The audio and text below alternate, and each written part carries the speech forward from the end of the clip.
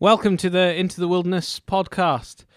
This is our third live one that we're doing for YouTube. So if you're listening on iTunes, obviously you can't see us right now.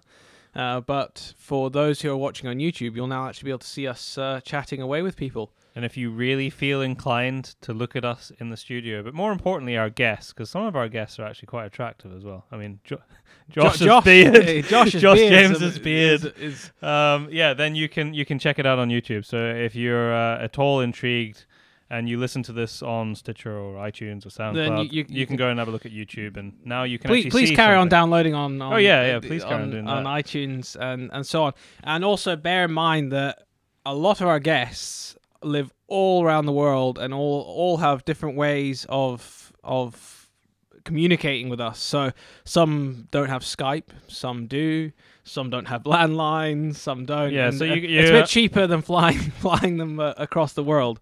So just bear with us when there's connection drops, which happens quite often. Yeah, actually. but I mean, we try and hide it. We'll try and hide it from you. We'll try and keep it completely seamless, so you don't even realize it. But if you're hearing a little bit of echo and stuff in the background, it's just because we're speaking to somebody on the other side of the world, and it's through Skype, or most recently through Facebook, which is what this one's been done through. We've never done that before, but it worked. So yeah, amazingly it did work. So who have we got on today, Byron?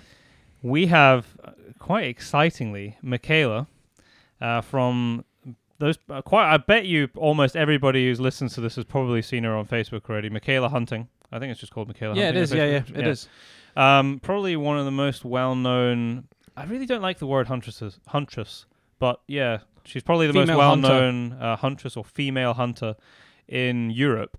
She's got 140, 150,000. She's definitely got the largest presence largest on. So that's who we've got on the show today, which is very exciting. She's appeared in a lot of newspapers and been part of a lot of the controversial hunting that has been banded around in the last 12 months. So that's who's coming on the podcast today. It's very exciting and really very, very interesting person to speak to.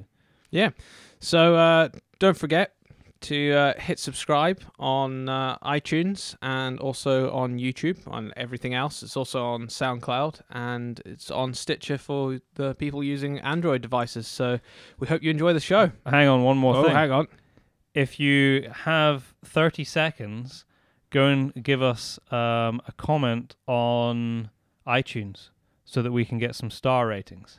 Yes. So give us a comment on iTunes. iTunes. Sorry. Leave us a review. That's what I meant to say. Leave us a review on iTunes. Give us 5 stars, hopefully, and let us a review. And basically, all that allows us to do is it gets put in front of more people, and more people. And that's the whole point. We need this to get in front of more people, and more hunters, and more people who are not hunters. Because this is not.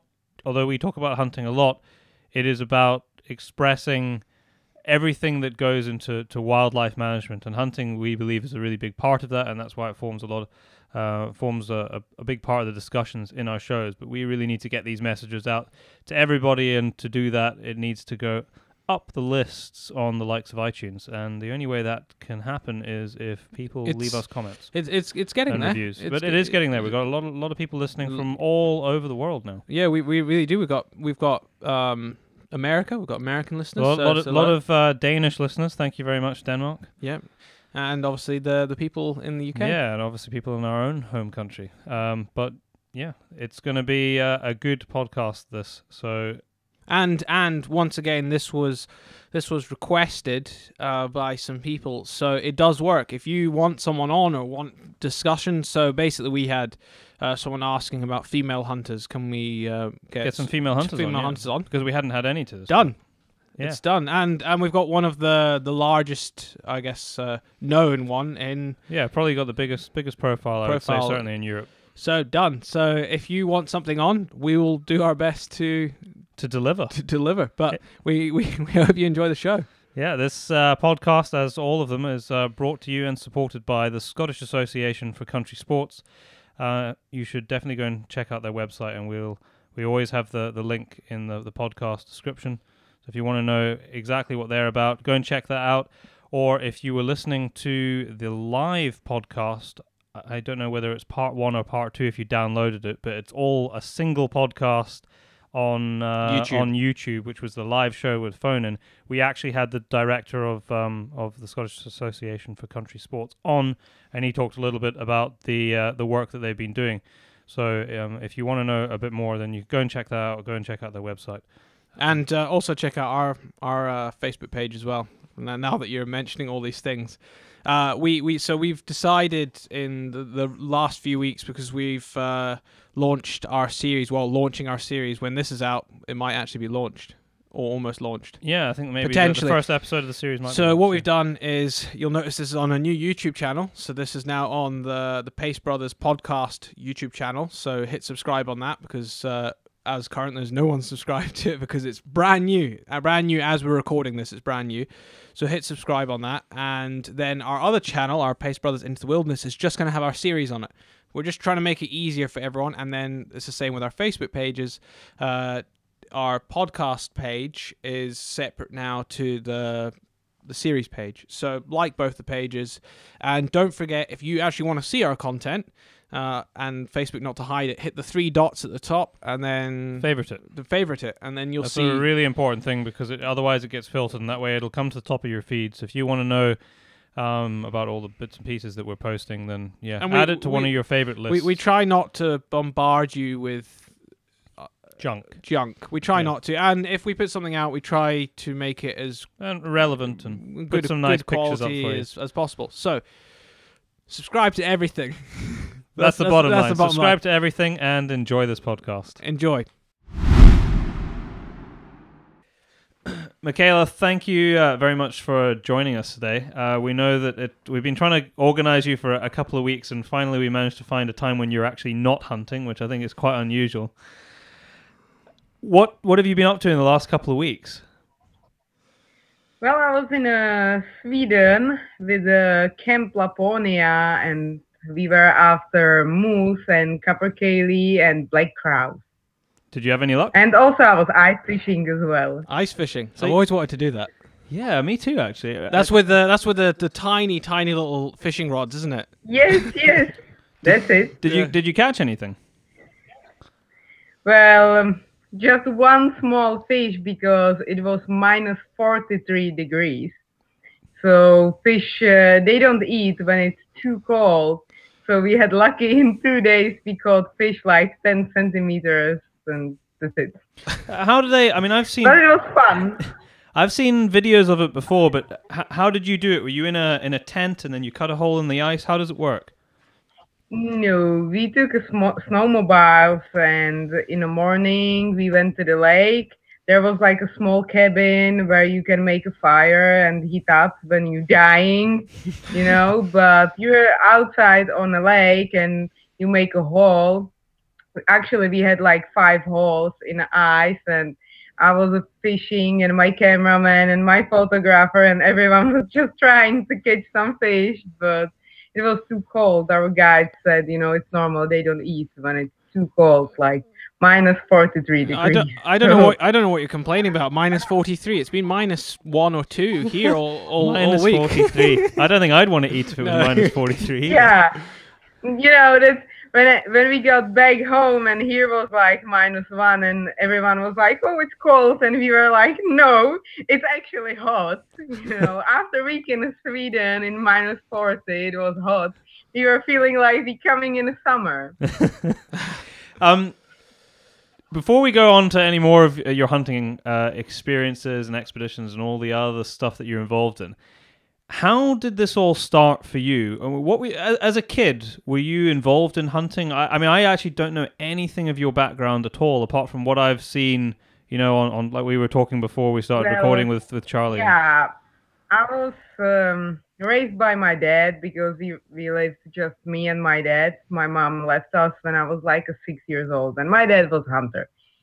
So, but he never hunted for trophies. He hunted for meat, because he was used to say, animals don't belong to some cage or somewhere. They belong to the nature, and if you want the meat, go to nature and get it.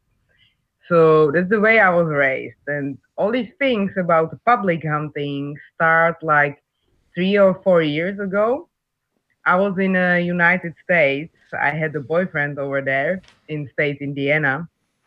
And here in Europe, you don't have so much hunting shows, and people don't like hunting in a general. Not as much like they do in the United States, where you turn a TV on and there's like 5 channels showing a hunting and all these things. When you Yeah. go to Walmart, it's full of a hunting stuff, and I've seen all these things, and I was like, oh, it's not exist in Europe.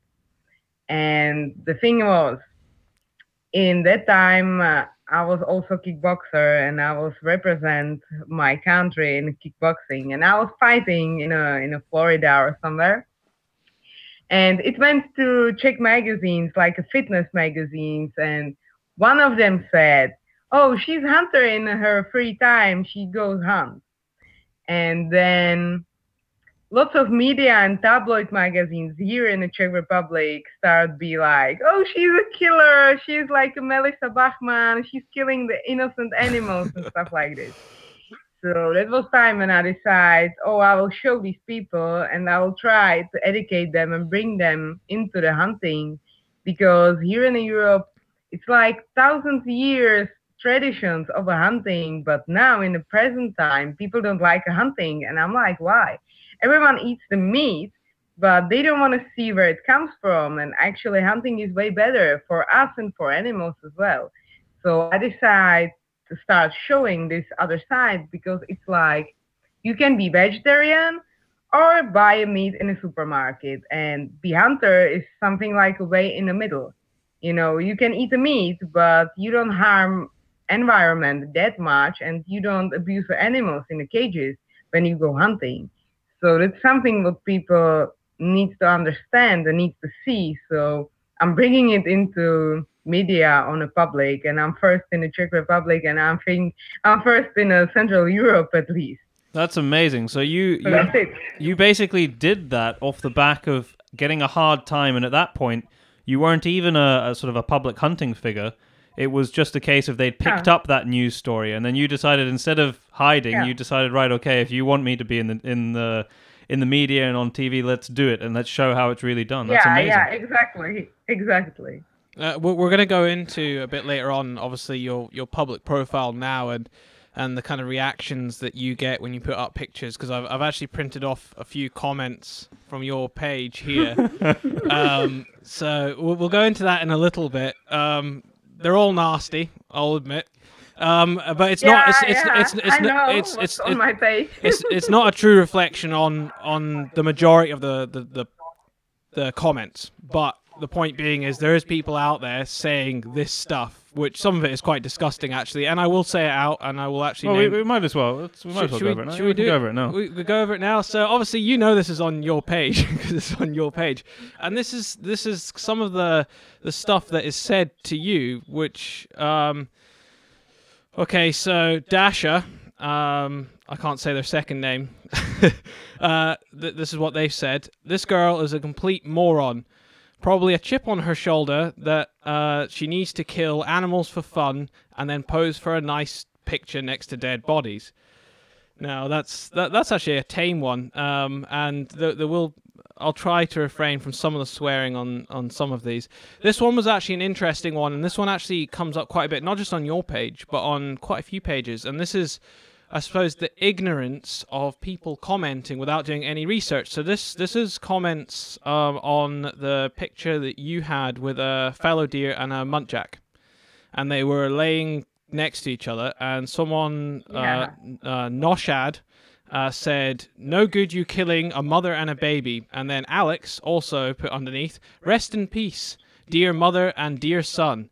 Now, if anybody knew anything about those deer, they're not actually related in any way. It would be quite impressive if they were.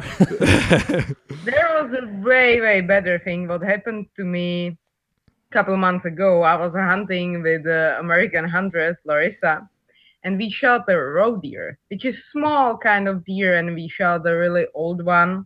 We eat it, but we shot the old one. And your Daily Mail is like the UK Daily Mail. Yeah, we know.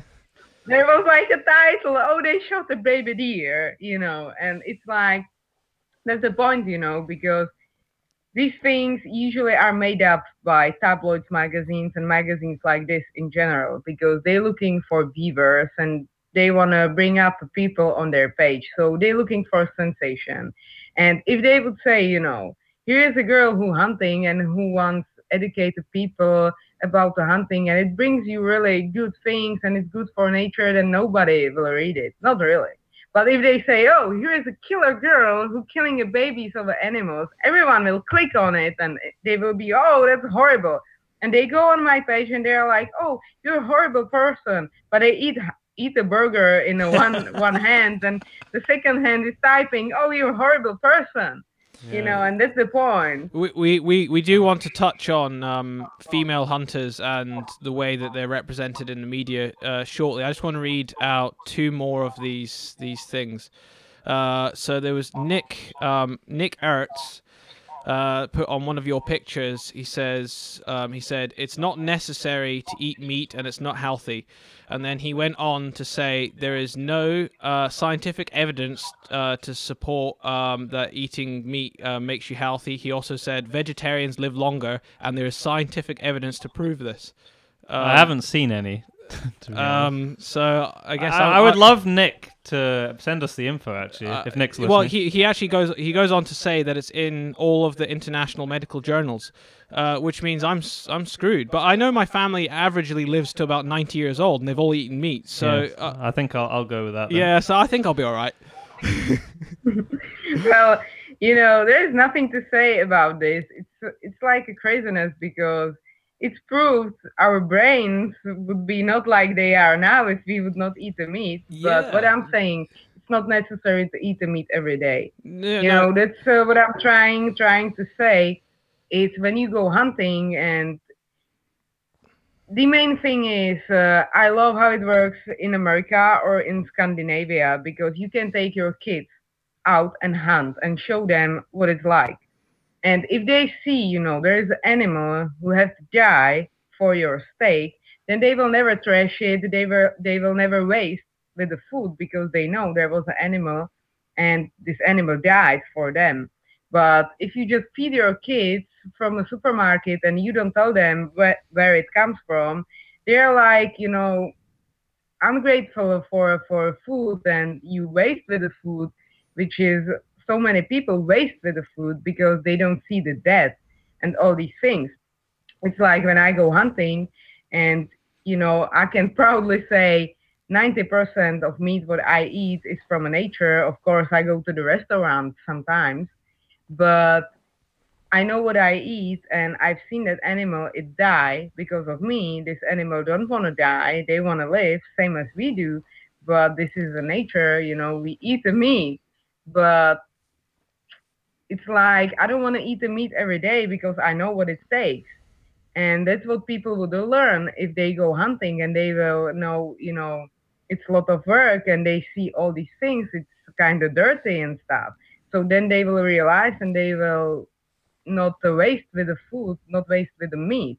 That's, the other side, what I'm trying to show people. Like, if you go hunting, you will be more grateful for your food. Yeah, no, you're absolutely right. I mean, there's a very much a detachment between what we put in our mouths and where it comes from.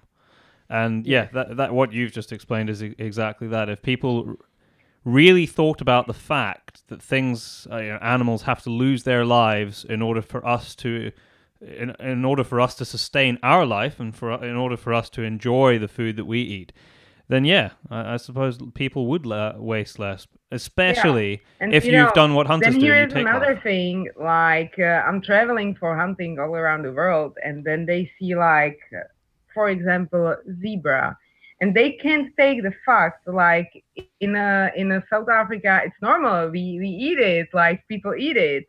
If you go to the Kruger National Park and there is a restaurant and they will give you springbok meat, It's a normal. For them, it's normal. If you go to Amazonia, they will eat, I don't know, a parrot and whatever, But people here who don't travel, they're just, I don't know, too blind to see. Here is in every state, you eat something different. Mm-hmm. Like for us, we eat the pork, and here is other people who hate to eat the pork, and they eat the cow. And then there is another people who eat a monkey. and it's still meat, still animal, it's still same. It doesn't matter if lion is more cute, but if we hunt a lion, we will eat the lion, or we will give it to other people who have nothing to eat. That's another craziness. It's like, oh, you kill it for fun, just for fun, but it's not true. We eat it, especially in Africa. Here's so many people who dying by hunger, so we're giving them the meat because you can't keep it and you can't even sell it because it works like in South Africa. If you hunt, you have to kill it by headshot to be able to sell it to the butcher. But if I bring in a client or I go hunt there, we usually want to keep a head as a trophy as well. So we shoot on a heart, and when you shoot a heart shot, then they say the meat is contaminated, so you have to give it to people who live there, and they're usually poor, so they would go poach anyway. So we stop the poaching and we giving them just the meat from species that are old and they are past their prime. But that's the things that people just don't want to understand. The smarter one, yes, they kind of message me and they're like, yeah, now I understand and thank you. But then here is like a haters and they just want to hate, and there is nothing. I have one here actually. We've actually fell straight into it, which is talking about lions in Africa. So Mike Lintz said to you in regards to, it was a picture you put up of a lion that had been hunted, and he said it was a male lion. He said, once you kill the male lion, you pretty much kill half the pride. What do you think happens to all the cubs that are in the pride? They are killed off by the other lions that are moving in the pride, and basically that's why he disagrees with trophy hunting.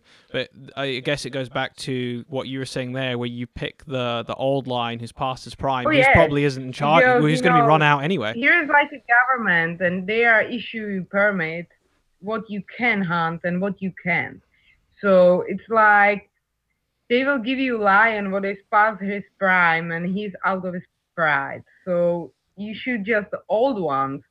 So, if they would like ban hunting, anyways, they will want to poach them and they will poach exactly the lions who have a cubes and all this stuff. So it's better when it's like, under government and under people who decide which one will be hunted and which one not. Yeah, I think but anyways, we eat that meat, that's the point.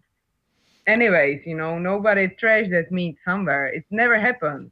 I want to just touch on something else. You actually rewind a little bit. You were talking about, you were saying basically people care because of certain animals because they look cute and fluffy. And we've talked about this before, and why it's a strange thing with humans. And we were talking with Josh James yesterday, the Kiwi Bushman, and he was saying, what's the difference between a rat and and anything and anything, and an elephant is still a life. Yeah, would you care just as much killing a rat, killing 30, 50 rats in a night, to killing a deer or something like that? It's still a life at the end of the day, just because it's not cute and fluffy. Yeah, and I think we definitely have it as in society where the emotions of people outweigh what their logical thought is. And it seems to remove any logical thought.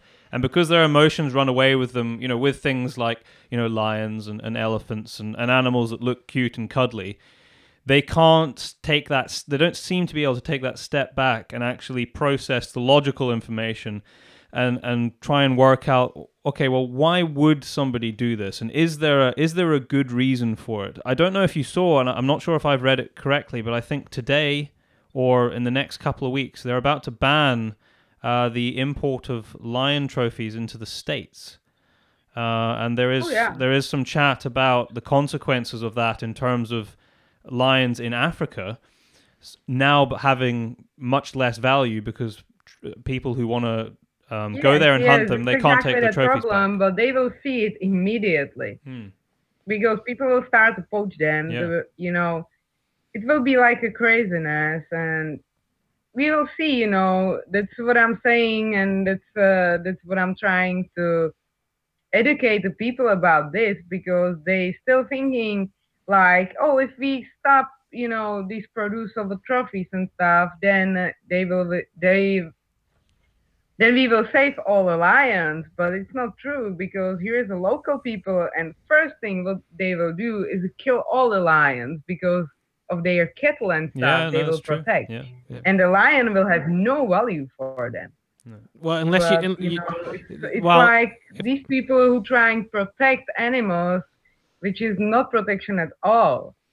It's crazy. As long as they don't give it a name, then nobody will care. Well, yeah. Yeah. I mean, The thing is, it's like when you see the offers of a hunting for animals, like I was used to work for a hunting safari, and I still do. If someone wants, go hunt to Africa, they can call me, and then you give them a price list. So this price list is still here, and if someone wants to protect animals, they can send the money to these farms, because lots of them say like, oh, the Kruger's National Park, they can make a lot of money out of photographs and stuff. And yes, it's true. These big, huge parks can make a lot of money by visitors, photographers, cameramen. But then here is so many small farms, and they got, let's say, for example, 6 rhinos, and they need to feed them. They need to defeat them from the poachers from outside, yeah. and it costs a lot of money. And there is no one who would give them money. Like no PETA, no any organization will come to small farm and say, hey, here is the money for your rangers, for your fence, for your vehicles, for your dogs. No one. It's just the hunters who came in this farm, and they can hunt whatever else. Even if you hunt the impala in this farm, you still donate the money to them for breeding the management rhino, for example. So that's the thing. And if they ban imported trophies, no one will come to these small farm. So what will they do? They will, just bankrupt. In terms of, I mean, trophy hunting, we always talk about Africa when we're talking about this, but I mean, it applies anywhere in the world. It applies in the UK as much as it applies, in North America for moose. You've talked a lot about trophy hunting and how people wouldn't want to do it. What do you, and you've also talked about how important it is for you, where you're shooting animals and the connection with the meat and the food that you get from there. There is always going to be people anywhere in the world who their main care is purely trophy hunting, where their care is about the size of the antlers or the size of the horns on that animal, and they're not interested, whether they get to eat it or maybe necessarily what happens to it after. I mean, do you defend that? How do you defend it, and what do you say to those people who that's their only interest? It's like, even if there is a person who wants, I don't know, let's say biggest games buck, he will go hunt this huge animal, and here is another people who will skin it for him. He will get his head, what he wants, but the meat not stay there. The PHs will take it, will give it to people. So anyway, they hunt, mature animal, and the meat goes to local people. They get the money from it, so they can give work to another people. So I don't see anything bad. It's like, it's still conservation, and it still helps animals more than ban hunting. Here is no other way. I mean, it's kind of weird to kill something just because it has biggest horns, but if it helps the animals, then why not? Yeah, no, you're saying it pretty much. We've had this discussion with quite a few people over the last couple of months on the podcast, and that's pretty much the conclusion we always come to, and try and express is that okay, that person. The problem is always people, because what you can see in the another side, just to be fair, the problem is in Africa, it's huge business. And here is not just nice people, but here can be very bad people who started using it, And you can see, like, the causes with the cane hunting. It's not just about the lions. Here can be for example, here can be animal what's in one side of the world, and here is a hunter who wants to hunt it, and they will put it on a sleep and bring it to another farm, and this is what I don't agree with. Mm-hmm. It's not hunting if they just put on a sleep some animal or put the drugs on them and then put them on some farm, and then some hunter come another day in 20 hours and just shoot it. It's not hunting, it's just a bloody business. And that's something what needs to be bringing more on the light for hunters, and they need to be educated how it looks like what's the normal behavior of the animal and what's weird behavior after drugs, and then the client can recognize here is a fraud, and these outfitters just put on a sleep some animal and bring it here for money. Then they can say, no, I don't agree with this. I want to hunt and I'm a proper hunter, and you just trying to pull my leg with this. So that's the another thing what we need to work. Educate the hunters how it looks like when someone trying to give you animal what's tame for a hunting. Yeah, it's because it happening. It's not much, but like 10% it happens. And it's something what I really don't agree with. Yeah, I think as hunters, as true hunters, anytime that kind of operation is in existence, it jeopardizes all the good that we do. And we definitely need to make sure that we make it very, very clear that we are not in support of practices like that. There is a, and it's not just in Africa. It happens here all over Europe with the red tags, But everyone just is like, oh no, it's not happening, but it is. And hunters need to be informed about this can happen to you if you pay for hunt, and it can be happening to you, and you're only one who can stop these practices. I mean, what do you think about in America, in Texas? They make a big thing there of that. They've got their ranches, and there's some places you can go in Texas and you can shoot all manner of species of African game there, or European game that wouldn't naturally be found there. And okay, the ranches are quite big, but they're still ranches, and it's artificial, obviously, because those animals shouldn't be there. What do you make of things like that? Oh, I don't know. I've never been there. I haven't been either. I can't say how it really works, but it's kind of weird to me. Like bring animal that not belongs to that state to another. I think the part of a hunting adventure is to follow and to travel for the animal you want to hunt, because then you can see the culture of the people and you can see what's happening over there, like what's really happening, and not just go. It's like to go hunt in a zoo or something. To me, I agree. It doesn't interest me in the slightest. I want to experience everything that encompasses hunting, a particular species in the place that it belongs. When we first started following you, you had, what did you say, Daryl? 20, 30,000? Yeah, it was about 20,000. On Facebook, and now you're 140, 150,000 people. It's quite amazing, but you must have thousands of people literally every day starting to follow you. It's like, because I started to write for magazines, like I'm writing for American magazine, for Australian magazine, for European magazines, and that's where the people can see me, and now they find my page and they just put a like on it. Also in a TV, it's like I'm in a Czech TV. Now I will be in American TV with Larissa, and in the sports and fields in UK and all over the world. So it means the people can find me, and if they like me, they just give me a like, and I see they like me.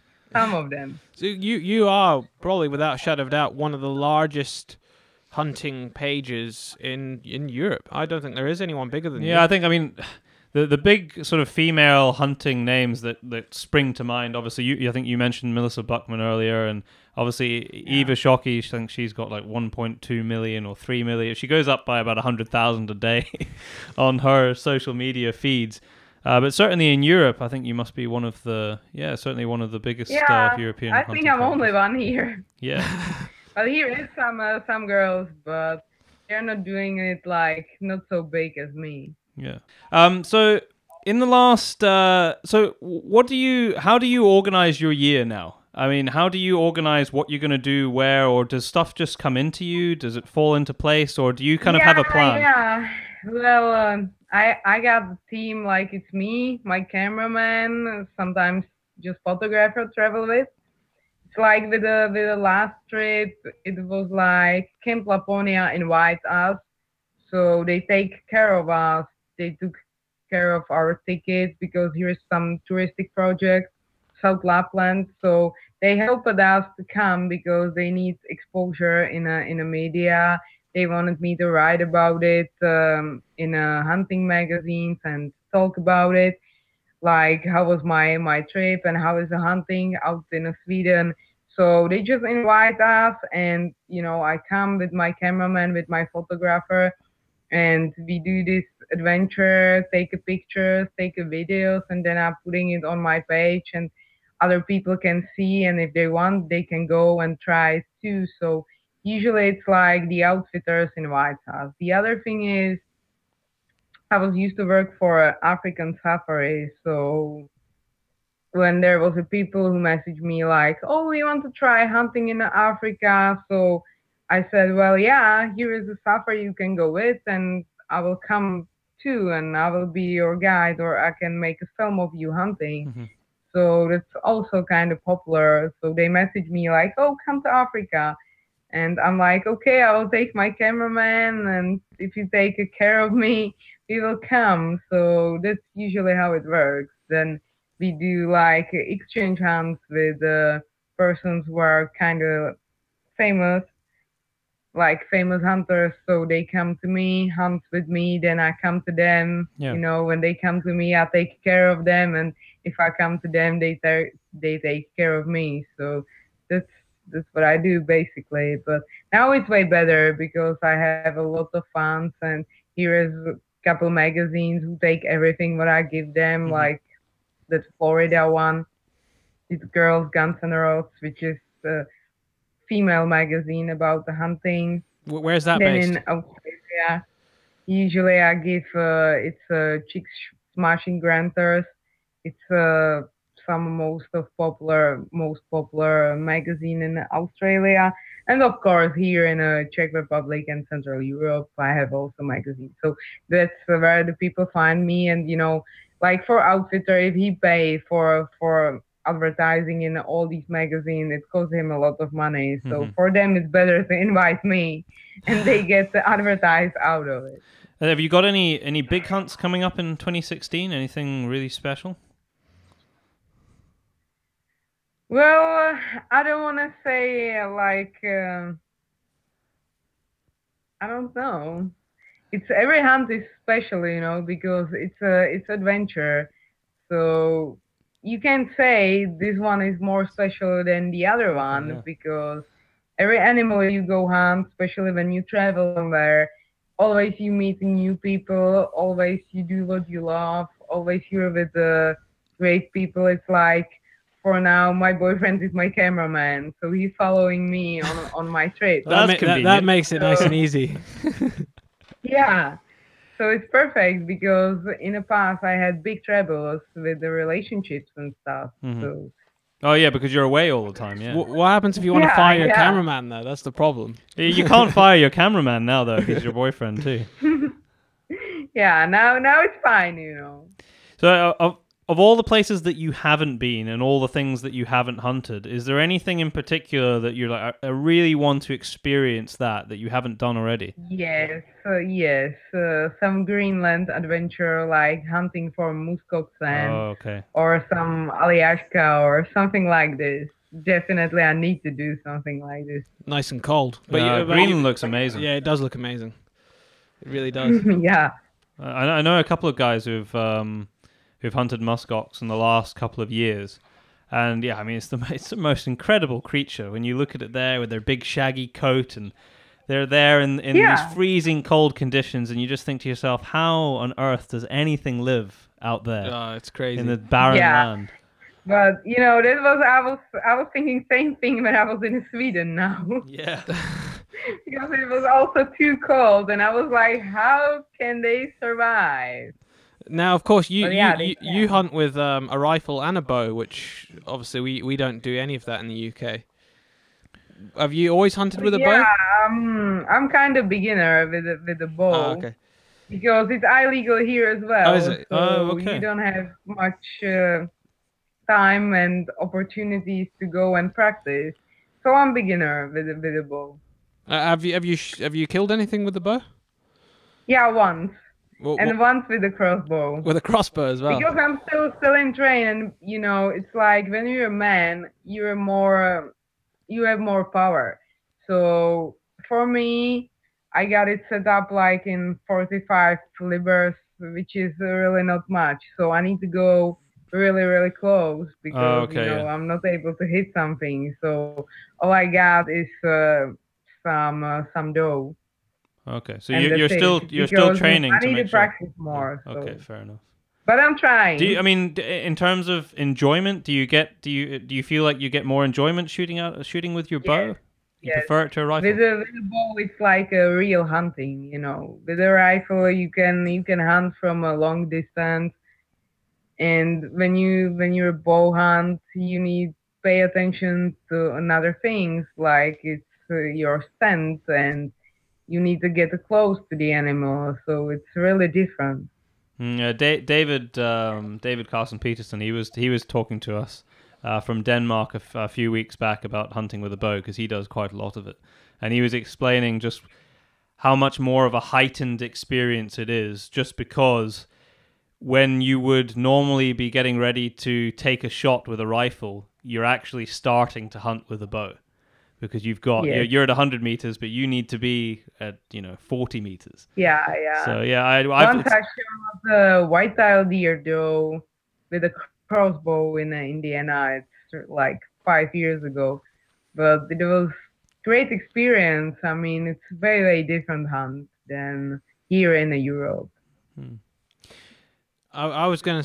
What were you gonna say? I was going to ask about the university Yeah, talks. that's exactly Oh, what I was about you to go ask for you. it. Well, I found a YouTube video of you online. It wasn't actually on your page. It was just and you were talking at university, or a college or a school. I'm not sure what it was. It was in a different Yeah, it language. was university. It was University. Mendel's University in Czech Republic. Now there was a lot of protesters. So can you tell us about Yeah, the tell us whole about thing? the experience and what you were talking about in the protest. Yeah, well, it's a Czech university, and they invite me because they know it's a problem, and people they hate the hunting, but it's just lack of education, and that's what we tried to change. So the Czech University Mendels, they invite me, and they were like, if you want, we can manage, and you can lecture here for our students, but also people from outside can come.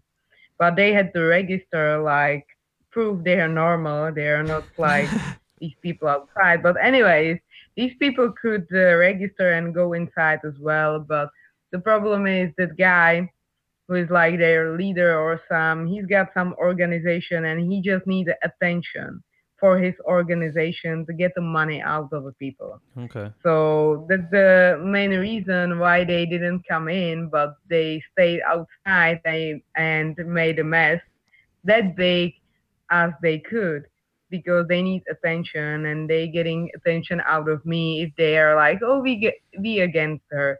So that's all the reason, because it was usually and mostly like 14 years people, like kids, and they don't know.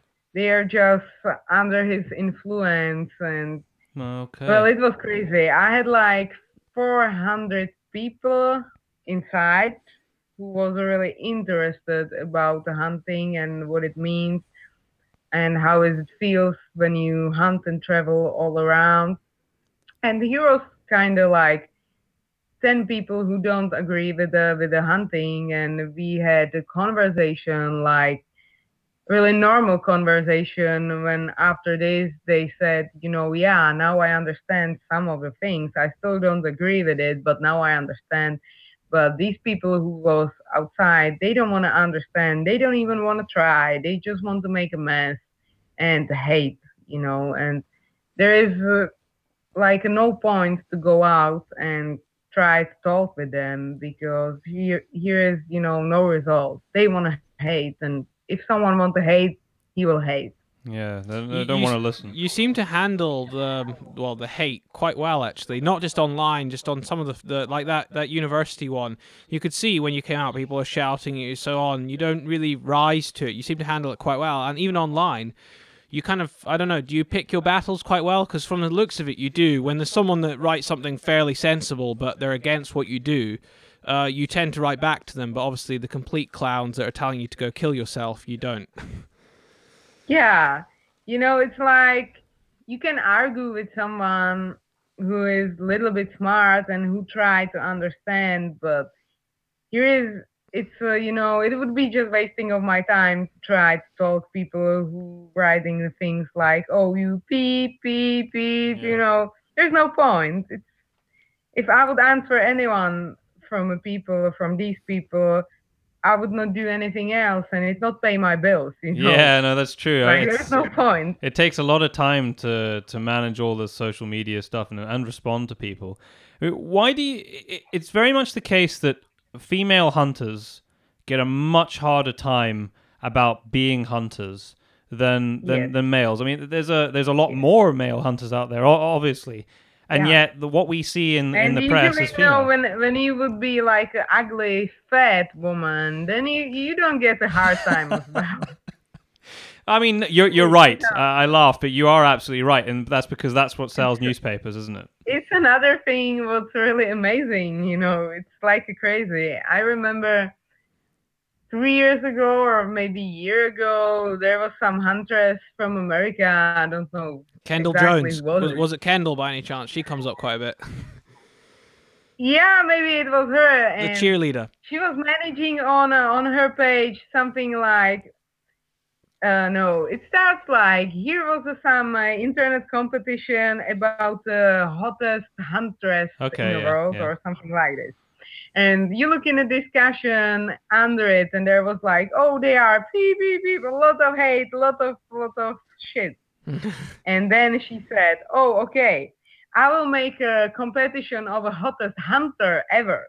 There was like, I don't know, let's say 100 male hunters. And there was no one who would comment like, oh, he is beep, beep, beep, beep. No. So, it likes proof, when man is doing it, it's fine, it's okay. But when it's me and I'm a woman, then I'm a horrible person and I'm beep, beep, beep, beep, beep. But I think usually it comes from, I don't know, girls who are ugly or they are beautiful. Even they are beautiful, but they have nothing to do except take care about their nails.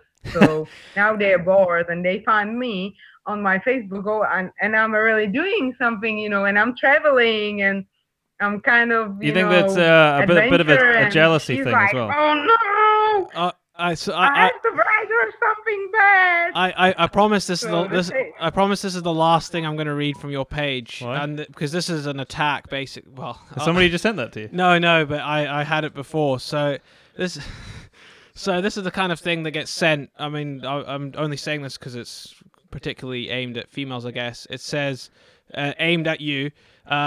You are an effing ugly lesbian, and I hope your children and your effing mother die of cancer very slowly.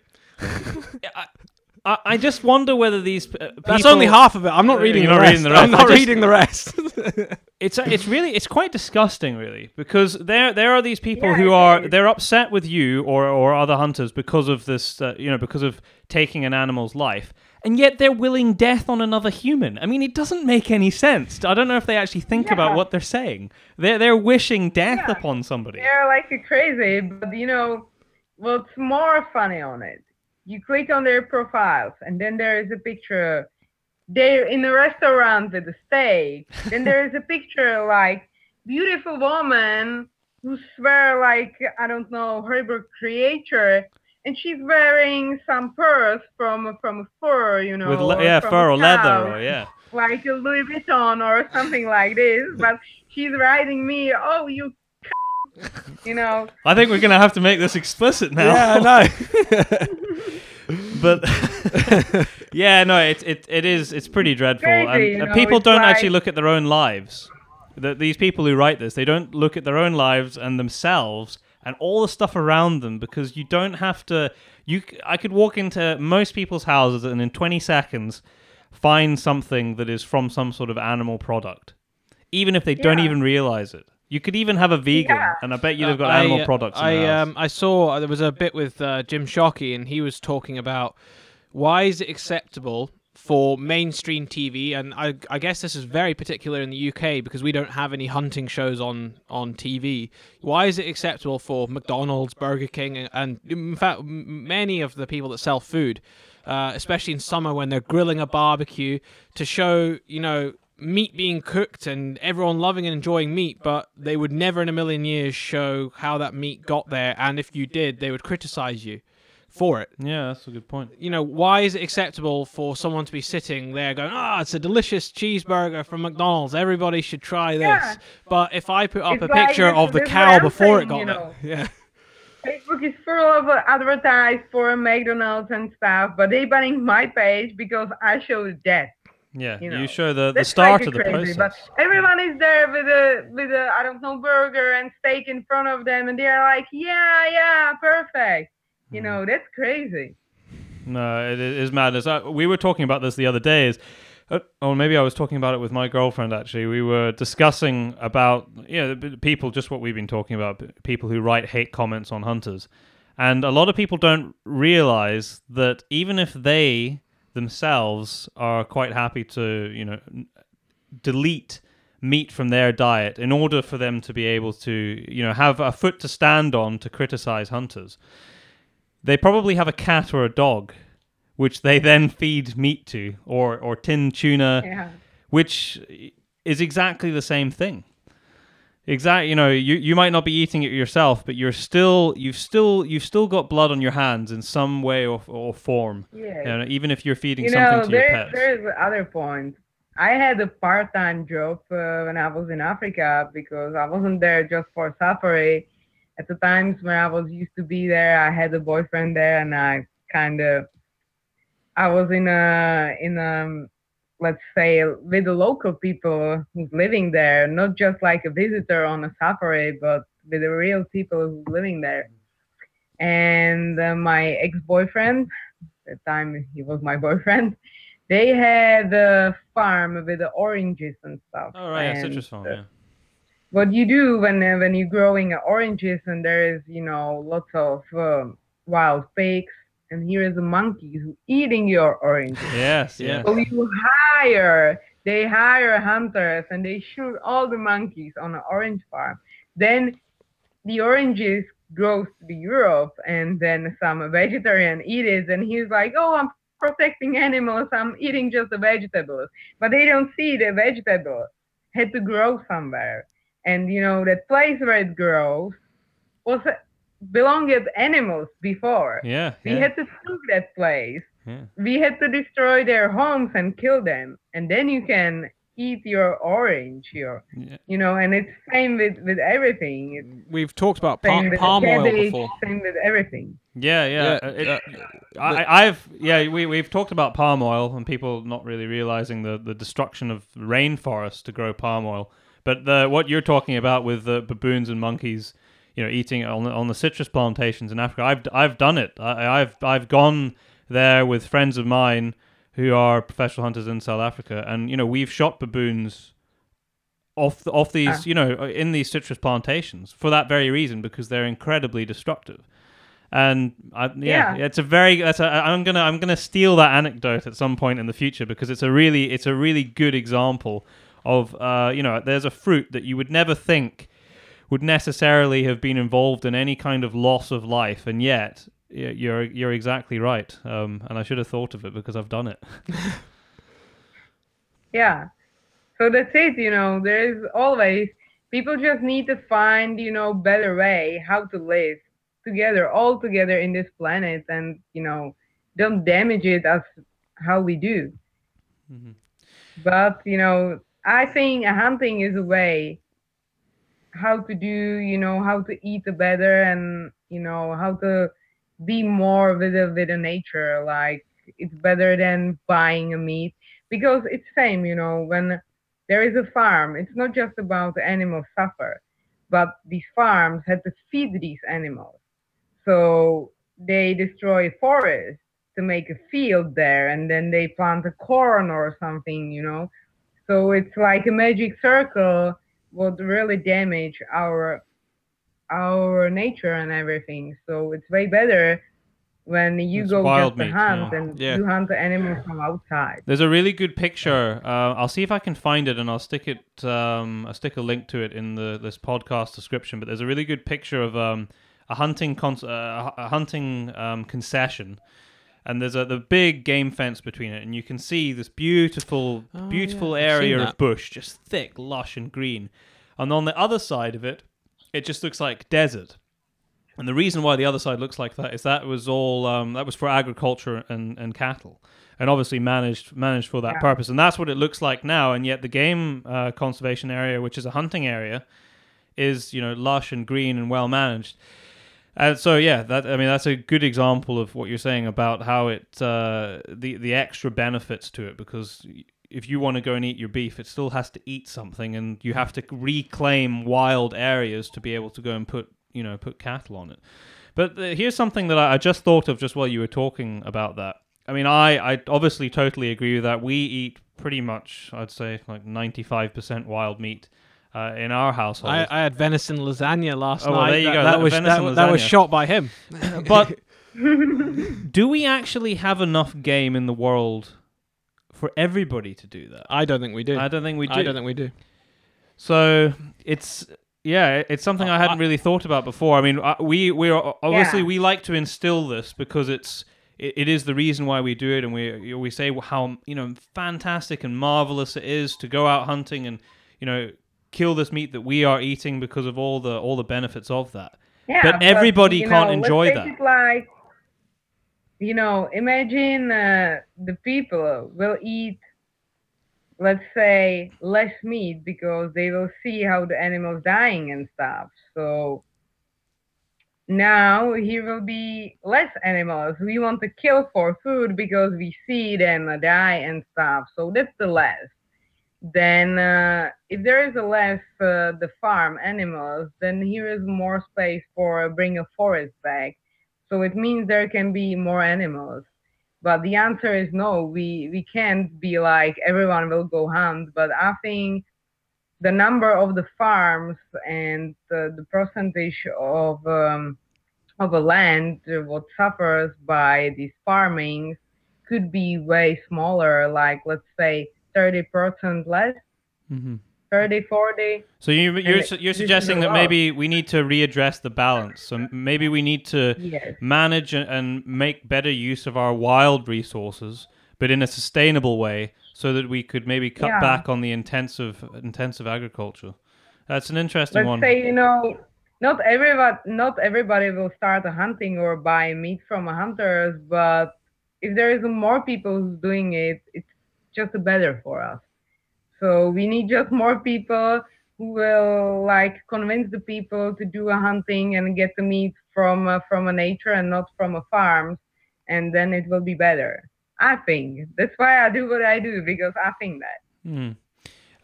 Just to go back to back to the trophy hunting aspect of it, but in terms of pictures, I was reading. I can't actually remember what magazine it was in. I can't remember. If I can remember, I'll put the link. Are you up. talking about taking pictures? Yeah, I was talking.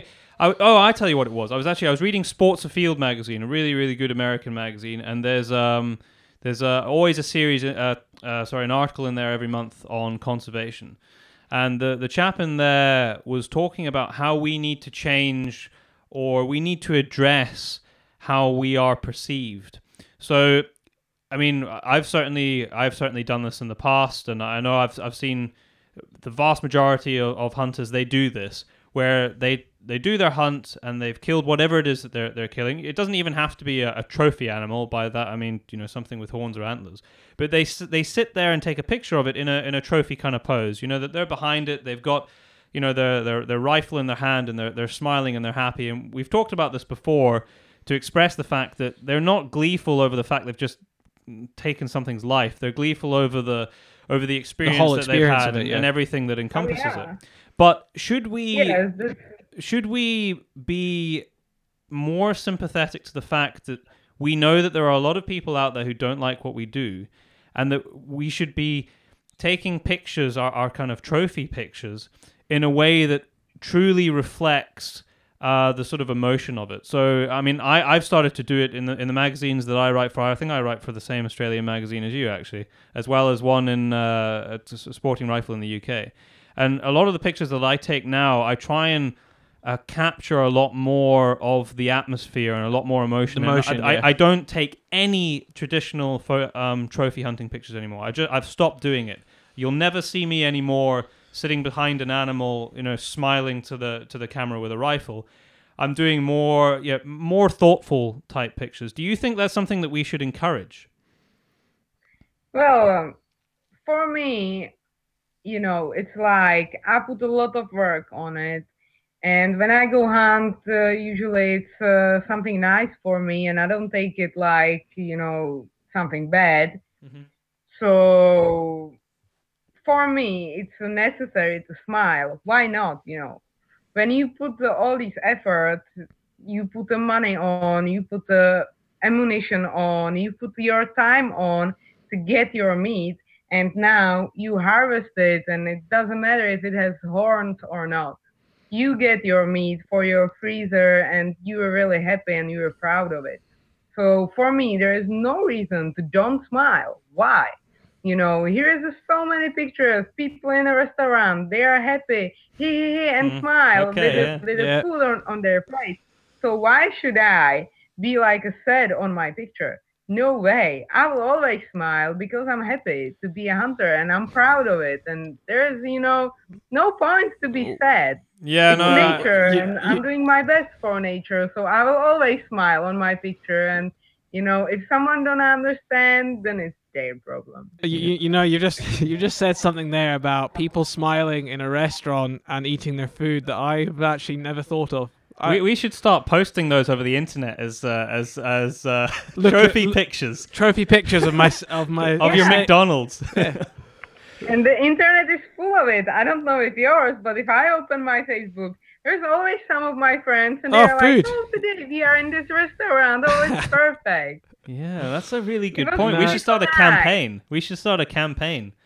Because it's all especially I think my female friends are the worst for it. Selfies in restaurants. Or like food porn on Instagram and stuff like that. Yeah, where you're taking pictures of the food that you've just cooked. Yeah. I've never thought about it like that before. The other thing is like go shopping. Oh, we go shopping. Yes, we go shopping. For me, it's same. Oh, I go hunting. Perfect. Someone go shopping and is happy because they go shopping. So this is my shopping, and I'm happy about it. That's good. I know. I'm definitely gonna. I think I'm gonna have to re-listen to this afterwards because there's a lot of takeaways from what you're saying. It's really good. And I hope that it does make.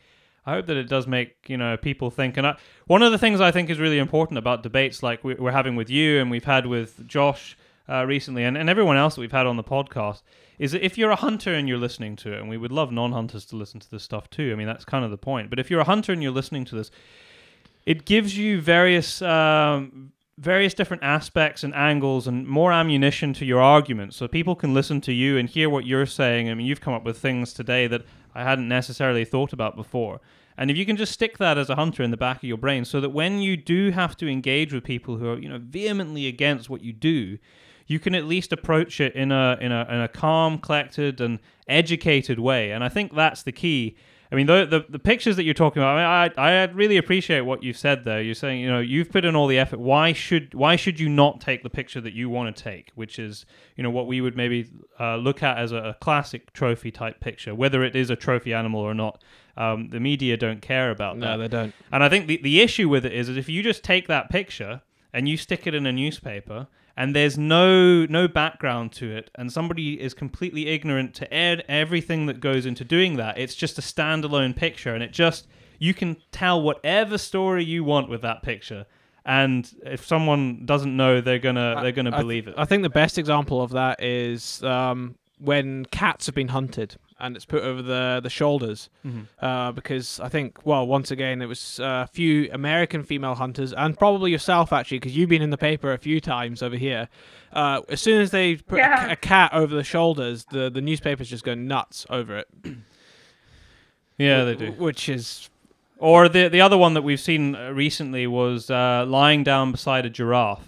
Oh, yeah. I can't remember who that was. Was it you, actually? Was it you lying down? No. I'm sure it was Melissa.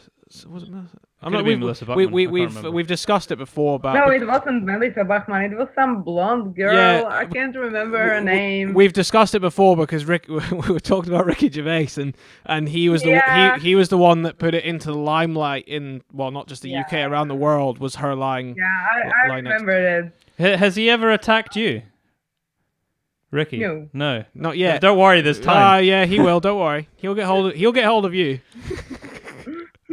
I'm surprised he hasn't, to be honest. It's only a matter of time before one of his fans send in the killer from. I mean, how do you see the future of hunting? We talk about this quite a lot as well, because we are constantly under attack. There's always little aspects all around the world, little laws and regulations that are constantly eating away at our ability to hunt and the potential future of hunting. What I mentioned earlier about them banning the import of lion trophies into America is the most recent example of that. I mean, how do you... Also, I mean, you could just look at Europe. Ban on semi-automatic rifles across Europe. Yeah, I mean, the reasons for that were not hunting related. No, but the point being is it's one more thing. Yeah, it's one more thing. I mean, how do you see the future of hunting in the next 10, 20 years? Well, I only hope people will realize the mistakes, what they do is they ban it, and then it will be unbanned, and we will be able to hunt. And I also hope here is in America is big increase of the female hunters, and here is big increase of the hunters, and I hope this trend will come to Europe. That's what I hope. So what would you say to any female hunters or females that want to be involved? Because I think it is up and coming. I think there is more females starting to do it, but there might be some out there that might be a little bit apprehensive in getting into it. Because it's seen, I suppose, as a bit of a man's occupation, it couldn't be further from the truth, but I mean, that is the perception over time. The main problem is lots of companies are not ready for female hunters, which means, you have a big problem even to get nice clothes here in Europe. Usually I had to buy everything in the United States. Now it's getting better because this trend coming into the Europe slowly. But the big problem is these anti-hunters and all these luck-educated people. But if there is a female hunter, and then I would just say, don't be afraid. Look at me. I don't care if someone hates me. I know what I'm doing and I know why. And this is only thing what matters. If you live with the hunting and you have your family to support you or hunting with you, then you are happy, and that's what matters. And this is what actually makes the people angry, because they see you're happy, you're doing what you love. So if there is some female hunter, let's be a hunter and be yourself, and don't let anyone else bother you with their opinions. Yeah, I think it is the increase in the various female profiles, yourself and the other females that we've mentioned during the podcast who hunt. I think the increase in their profile has definitely helped new female hunters come through, and it's really great to see. There was a report saying that there were, even in the UK actually, that there were more female hunters taking up shooting than ever before, which is great, and it's good to see, and it can only be good for hunting. And I just hope that because they do seem to be the target of a lot of the negative press. I just hope that doesn't put people off. And they just I think they just need to, you need to have a strong resolve, know why you're doing it, and just stand up for yourself, like you do and like so many others do. Yep. Thank you so much for for joining us today. It's been a really fascinating discussion. And I'm really pleased how clear that we're talking to you all the way over in your home country, and the line has been really clear. So yeah, it has been. Great. It's been good. Yeah. So when are you away next? Again? When are you away? So the line's been really clear. When are you away next? I should be maybe in Africa in 2 months. 2 months. So time. I will be away just here around Europe, just for some wild boars and stuff what we have here. But my next big trip should be into the South Africa. Are you hunting anything in particular? You're not sure yet. No, I want my boyfriend to hunt his first African animal. That's the mission. Okay. And I don't know what the outfitter wants me to hunt. And we will just have adventure and film all. So I'll see. Maybe I'm going there with some of my friends. They're coming as a client, so they will join us. Oh, maybe after this radio, someone will call me and they will go with me. Yeah, you never know. So you were talking about all the filming that you're doing. Where is that going out? Is that going on your YouTube channel? The filming that you've been doing recently and the filming. That's just what I was going to ask. Yeah.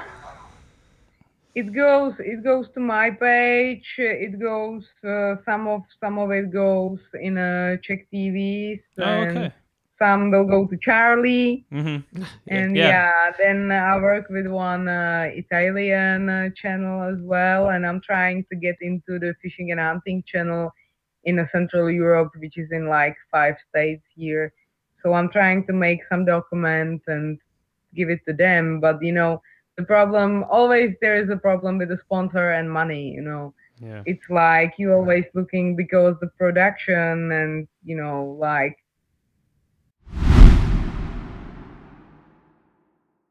We lost you. We lost you just in the final few minutes. Yeah. I'm trying to think where we were. We were talking about. Oh, I was going to ask you a question actually. When you're doing a lot of this filming, you speak 4 languages, don't you? Well, not 4. I speak English, Czech. I can speak Slovakian, maybe a little bit Croatian. Okay, so do you do all of them in English? All of the films that you make? Most of them in English and some of them in Czech. Okay. But mostly in English. Because my fans, they're English. They can speak English. So I can't speak in a Czech language or a Slovakian language. They would be like, oh, what is she saying? So if people want to check you out, the easiest way, I guess, is your Facebook and your YouTube channel. Yes. We'll stick those links on the description so people can see. But thank you very much for coming on. Yeah, no, really appreciate you taking the time. Thank you for inviting me. It's quite all right. Thank you very much for listening to the Into the Wilderness podcast. I hope you enjoyed that one. I really did. It was great speaking to Michaela. Now, you'll notice that Byron is not with me anymore. Well, he is behind me in a picture here. If you're watching on YouTube, he is actually behind me on one of the posters. But he's no longer here in the studio. He's away right now. And that's because we often record the beginnings and the ends at different times. And we do that so that we can bring you more up-to-date stuff because the shows are often recorded weeks in advance. Now, because you've hung on all the way to the end, and now this is the advantage of listening to the podcast all the way through, which I'm sure all of you do, we're going to give away something now. So this might be more useful for our Irish listeners, but it's not exclusive to the Irish listeners. So anyone can do this. If you want 4 passes for the Great Game Fairs of Ireland, then just email greatgamefairs@gmail.com and mention the podcast. And the first person that mentions the podcast with their address will get them. Now, it doesn't just end there. We sort you out. Don't worry. For all our listeners, if you want to go to the Great Game Fairs of Ireland, if you email the same address, greatgamefairs@gmail.com, you will get half-price tickets. Just mention the podcast. Thank you very much for the Great Game Fairs of Ireland for sorting that out for us. Sorry, I'm losing my mind here again. Now, coming up in a few weeks' time, we have a very, very important podcast. It's not just important, it's also very interesting. And it's about Link's introduction into the UK. Now, this podcast will be used as part of the consultation process. So get your questions in, get your opinions in now. We've had hundreds of people messaging us, emailing us, you name it, calling. It's been done. Now, we've had so many people contact us that not everyone's questions or opinions will be read on the podcast. But because it's being used as part of the consultation process, we've gathered it all together, we've put it on a document, and it will be passed on. So regardless if it gets mentioned on the podcast, you will get it out there. So email podcast@paceproductions.com for any questions you want about links, and we will be talking to the leading scientist on links. And so, yeah, get involved. And hopefully a few weeks after that, we're going to be talking to the police. Can't say any more than that right now, but it will be another good podcast, as they all are. Now, thank you very much. I've got a few things to mention. Colin McCarthy, our American listener, thank you. You've been commenting again. Thank you very much for listening to the show. And I hope more Americans listen to the show as well. And Wesley M., thank you very much for your review on iTunes. So much appreciated. 5 stars. Thank you very much. For all the rest of our listeners, if you would like to leave us a review on iTunes, that would be great. 5 stars. That would be fantastic. If you leave us a review, it means that we can get higher up in the rankings and more people can find us. That's the bottom line. But thank you for all the people that have left comments so far. It's been overwhelming, actually, the amount of nice comments people have been leaving us about the show. So you can download the show on iTunes, Stitcher for the Android people out there, but you can also get it on Apple devices as well, SoundCloud, and of course YouTube, which is now now we've just started doing YouTube videos, so you can now see us, which is great.